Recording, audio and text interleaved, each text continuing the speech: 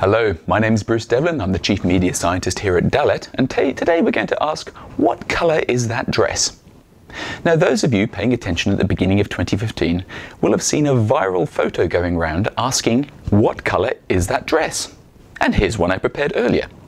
The question everybody asked was, is the dress blue and black, or is the dress gold and white? Actually, this one is neither. This one's kind of flowery and it's probably dark, and if you're seeing a white dress, get your monitor checked out because something very bad's happened. It was a very interesting photo that went round, and it's one where two people standing next to each other can literally see different colours depending on how their brain interprets the image. And that's one of the important things about the way we see colour, is that there isn't really any absolute representation of colour.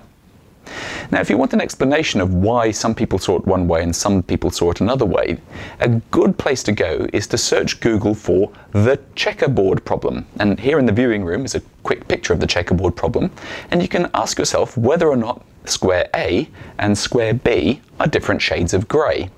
And if you don't know the answer, click on the link that I showed there and you can go and find out yourself. But the fact that we see those squares as different colours helps us understand why we see the different colours in the dress. Our eyes and our brain work together to reject all the light that's coming at us from around the outside of our vision and to see just the light that's being reflected. And depending on how our brains actually do that, whether we subtract one from the other or anchor with that one and then push the other stuff out the way, tells you which colour you're going to see. It's actually more complicated than that, but that's close enough. In some more Bruce's shorts, I'm going to be looking at colour and seeing how we can create an ultra-high definition TV system where the colours we capture and display reflect the colours that most of our eyes are likely to see. I'm looking forward to that.